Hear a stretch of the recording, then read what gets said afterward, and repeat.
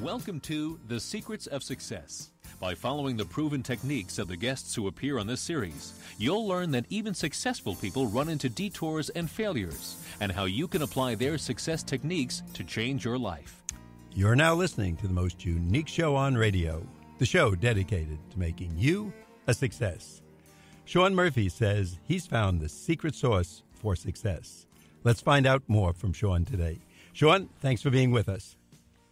Hello. Now, you tell us that there's a surprising secret in all of us. What is it? Yeah, so in the context of work, I think what we seemingly have forgotten is that those who are doing the work are human beings. And as human beings showing up every single day, we bring with us our human needs and wants and desires. And, well, they tend to be overlooked because it's like, well, you're here to do a job and collect a paycheck. But if we have companies and leaders who want to actually create a positive work experience and want teams to excel and actually exceed expectations, one of those human needs, and that's the surprise, is this need to belong and how companies can actually tap into it in a relatively cost-free way. And that's actually surprising. It's our human nature, our human need to belong that we learned is the surprise to these teams that we studied in terms of their high performance. And you say belonging is an outcome. What does that mean? Yeah. So, unlike in many things in business, you can't just force something to happen, right? You can apply a deadline to a product launch. You could say, hey, we're going to go into these new markets by this date. But you can't say, all right, on Friday, on next Friday, everybody's going to feel this sense of belonging. It actually comes from intentional actions from leaders and the organization that lead employees to get to this place where they feel valued, wanted, and welcome, which is the definition of belonging. Now, I'm sure some of our listeners are saying, oh, this is that soft stuff again. That doesn't apply. This is kind of be nice to everybody and don't trip Jack when he's walking past the desk. But you actually say that companies like LinkedIn and Airbnb, they actually have senior leaders responsible for this. That's a position in those companies. Is that correct? That is correct. Yeah.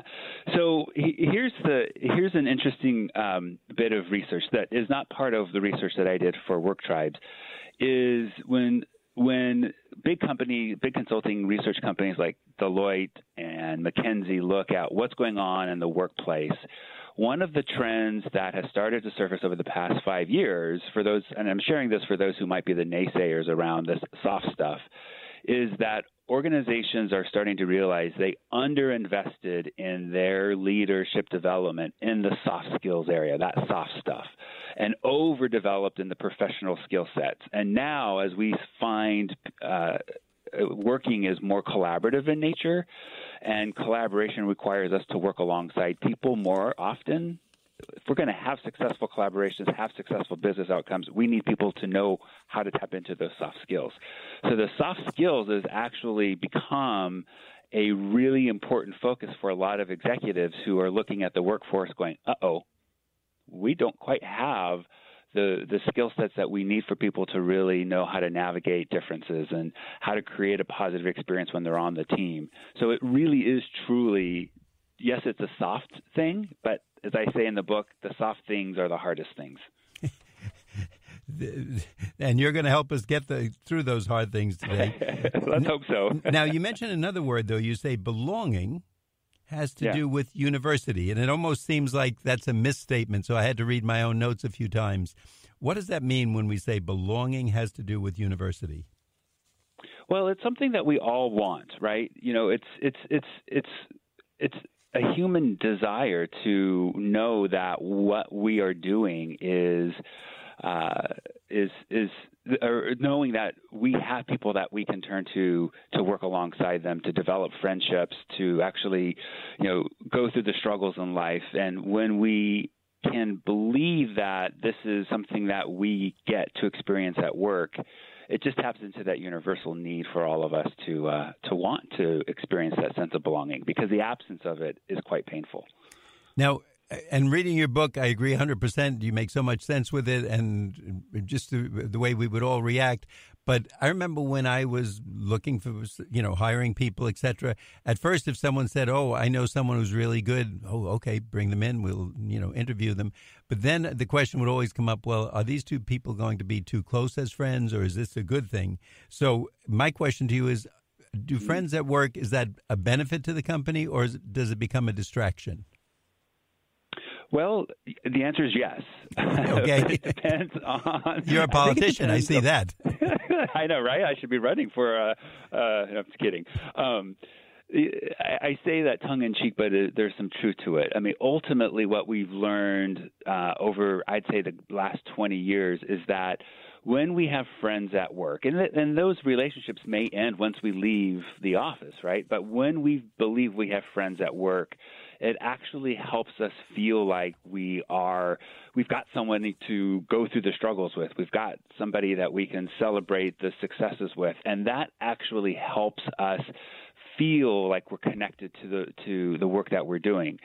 Where friends at work might become, maybe a detriment is when it goes unchecked. And what I mean by that is, yes, we're all hired to do a job, right? And yes, we're all hired with the expectation that, hey, you're going to work alongside others, whether you like them or not. If we let friends override, or if we let friendships at work override the need for progress and company goals, personal goals, team goals, then that's when it becomes dysfunctional, because friendships then can become catty, as we've seen. We've seen, kind of, I say this with air quotes, warring factions of groups of people that are very cliquey. That kind of behavior is not going to help this sense of belonging. What does help the sense of belonging are those friendships that, one, provide personal value to employees. However, they're rooted in the realities that team has got to perform. And that's what we studied, and that's what we saw, is that, wow, these teams, so for example, Canlis Restaurant, which is a Michelin star restaurant up in Seattle, when we were in there observing employees, and when you go to a restaurant where it's a Michelin star restaurant, you're getting stellar, not just stellar food, but stellar service. They work their tails off to deliver exceptional service every night they're there. And then they also play hard together after working really hard. That's where those friendships become really powerful. And that's where we saw this sense of belonging become really motivating, not just from a personal reasons, but also benefiting what the team is needing to do each day, month, year. To get our audience interested, when we began the show, I used a phrase from your book and said, you're going to present us with the secret sauce to success. And you actually used that term. I think it's on page 4 or 5 in your book. What is the secret sauce to success? The secret sauce to success is to take a nap. I'm kidding. I'm good at that. I'd be the most successful person around. So, naps are very helpful. No, it's human chemistry, right? So, when I was writing the book, I actually found some really old research that went back and called managers human alchemists. And then I even found some quotes from the Rolling Stones around how human alchemy is really important to their ability to write and make music. Human chemistry is this, and there's actually science now that shows that when we are bonding with others, our brain is releasing oxytocin, which is a neuropeptide that promotes bonding between people. But from a business perspective, we just couch this in leadership. And what we say is, if you are a human chemist, you are a leader. And all the things that we've discussed over the course of time around what makes a great leader helps this human chemistry actually become something of a reality rather than just something that I've written in my book. Human chemistry is our ability to know how to work together.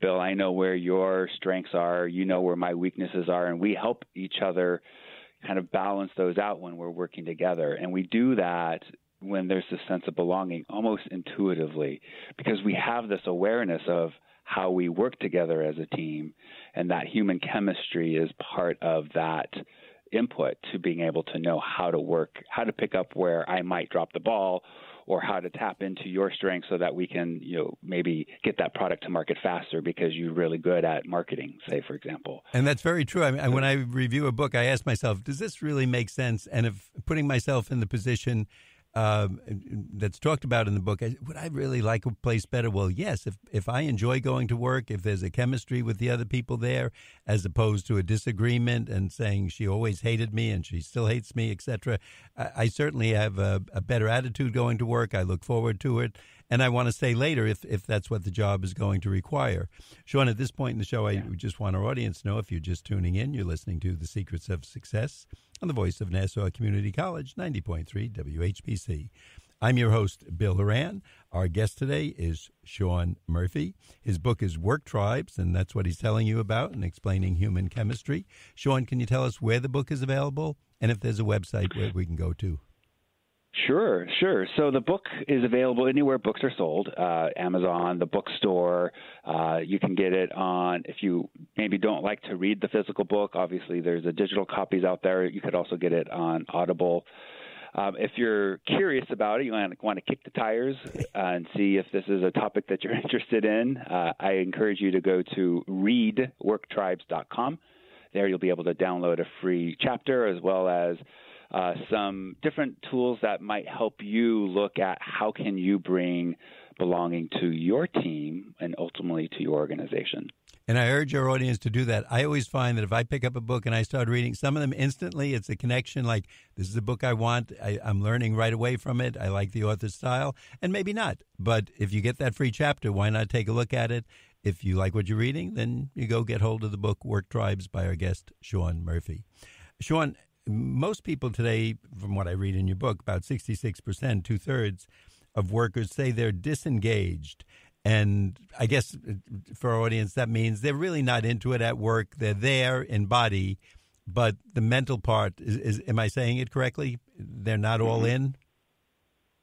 Yeah, so disengagement basically means I just, I'm tongue in cheek, I say retired in place, right? I show up. I don't really do anything more than what I'm asked. I don't volunteer for anything. I am, you're going to have to get more out of me by, telling me what to do. There's disengagement is actually a pretty serious issue that has kind of baffled leaders and companies for some time now. Now, it's not, I mean, a lot of times we think, okay, if we want to get the employees to put in a little more effort, let's put in a ping pong table, maybe a basketball court outside, free lunch on Fridays, or we'll bring pizza in the last day of the month or bagels the first day of the month. But you've explained in the book, it's not just that, it's much more. Am I reading it correctly? You are. Those are what I call culture tricks, right? So, I work in Silicon Valley, and so it's very in vogue to have all of those perks that you talked about. But what we know about human motivation is those perks influence motivation for a very short period of time, because other more meaningful influences on performance start to surface or not. So, for example, if I have all these great perks, I've got kegs of beer in the break room that I can, pour myself a beer at 4 o'clock if I want. If I'm not doing work that's meaningful, or if I really don't if I don't feel like I belong, or if I am, just feeling like I'm in the cog in my boss's agenda, those nice culture tricks, well, they're just not going to really have a lasting influence on my performance. But what will is, am I doing work that's meaningful to me? Am I doing work that I feel like is having an impact, and whatever that means to the employee? And then I would also add the sense of belonging, where these friendships are really important to me being successful, to the team being successful, and also feeling like I have a place on a team. Those are way more motivating than the ping pong tournament that might be happening on the first Friday of every month. And I think we're all like that. We want to know we made the team, but also there's just making it because the coach takes everybody isn't quite the same as when you make the team, meaning it's a real achievement because some people didn't make it and you qualified and you're really an asset to the team in the game or in the business world, whatever arena you're competing in. Now, you talked about belonging. Is that the same as fitting in? No. And so, to be, in full disclosure, the distinction between belonging and fitting in is something that came from Dr. Brene Brown's work. And your listeners probably are very familiar with her. She's quite the celebrity and delightful human being. Here's what fitting in is. Fitting in is me showing up to work and deciding that the way I'm dressing might raise an eyebrow or two. Maybe it's because I like to wear black hoodies and everybody else here wears white. So I'm going to wear my white hoodie because, well, I don't want to stand out from anybody else. The worry about fitting in or standing out is often connected, at least in the workplace, to not feeling safe, right? So fitting in is, bottom line, I have to alter who I am, how I am in order to do my job here. Whereas belonging, it's not so much about you compromising who you are and your beliefs, because who I am and the things that I bring to the table, my experiences, my skills, those all shape how I do my work. And in high-performing teams, high-performing companies, I can actually share with a relative amount, or feeling that it's safe for me to maybe share an idea that might be different, or maybe disagree with my boss and believe that I'm not going to be retaliated against afterwards, or even in the middle of the meeting. So fitting in is curbing your ideas and the way you contribute because you don't want to stand out. Belonging says, hey, those are all important. We need your ideas. We need your diverse ways of thinking. We need you to be able to challenge how things are, because that's how we're going to be better. So that's the main distinction. And fitting in is actually, it can become quite toxic. Now, even for the old school boss who might say, he or she says, look, I pay them, I give them health benefits, they get one day off a month or holidays off, they're supposed to be working. But there's a real list of benefits and advantages when you follow this philosophy. And can you tell us, I think you have 5 of them in the list that you have in your book. Can you go through those with us and I guess convince that old school boss why they should become new school? Yeah, well, let me just say, can I just be real blunt? Sure. And then also give a more kind of diplomatic answer. Okay. I know plenty of managers out there who might say, hey, your paycheck is gratitude enough. Well, the reality is what employees want today is not to have a boss like that. So if you're a boss like that, you're not going to have high performers very long, because they're not going to tolerate that kind of mentality. Or what you're going to have is compliance from employees, where you're going to be spending a lot of time getting them to do something because, well, they're unhappy, but they're not leaving. So it's a leadership style that really has no place in what the workforce is looking for today. And got to keep in mind, it's a numbers game. The biggest group that's working in the workplace today are millennials, and millennials want to have a work experience that's positive. So that being said, the advantages of really looking at, why should we be looking at belonging? One is, as we were talking about, Canlis Restaurant. They're a Michelin star restaurant. They deliver exceptional service every single night, and it's because their teams work together. They feel like they belong, and as a consequence of that, they don't get caught up in the pettiness of the drama between people. Sure, it happens, but it's more of a blip rather than it's the focus. So advantage one is I get to perform better, and as a consequence, the organization performs better when we have this sense of belonging in the culture. We talked about motivation. This is the second one. When I feel like, hey, people have my back. The work that I do and the skills that I have, they're valued. The way that my team welcomes me really makes me want to commit and do greater and better work.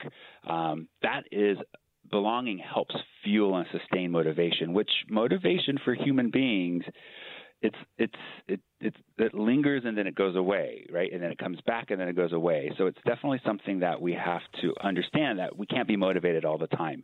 Belonging helps with that. One of the things that we looked at is what happens when there isn't belonging. And what happens with that is my well-being or employees' well-being takes a hit. Whether there might be bullying going on or cliques that make it really difficult to find that belonging. Those type of influences on my day-to-day experience of work affect my well-being. Belonging can actually help improve employee well-being because I feel good. I feel like I've got my tribe, if you will, that I can connect with and bond with.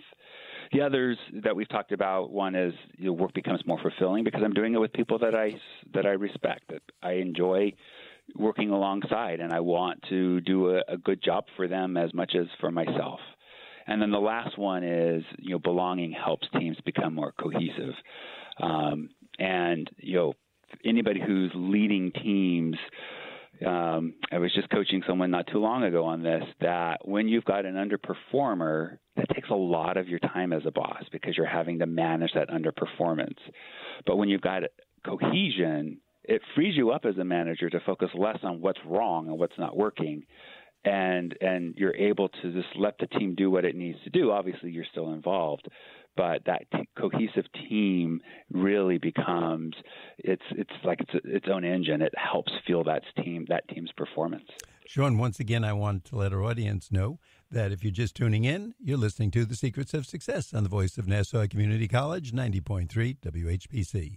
I'm your host, Bill Horan. Today we're talking to Shawn Murphy. He's the author of the book Work Tribes, and we're going to ask him to please give the location where we can get the book and a website where we can find out more and maybe read that free chapter. Yeah, so if you want to read that free chapter, read worktribes.com. There you'll be able to download the free chapter, and there's some cool tools there for you to kind of explore the ideas that are in the book. And, of course, the book is anywhere books are sold, Amazon, bookstores, and you can get it. I am still an old-fashioned guy that I like the physical book, but if you like the digital book or the audible versions, those are available too. And also, we let our audience know that if you miss part of the show or you want your boss or a coworker to hear it, you can go to nccradio.org. That's nccradio.org. Just look for Secrets of Success. The title of the show is Work Tribes. The guest is Shawn Murphy. And you can listen to a podcast of the show. It's free. There's no cost. You just go to it, and you can hit the high points. You can take notes on it. Or, again, you can pass the recommendation along to a friend, a boss, an employer, employee that might be interested in this topic.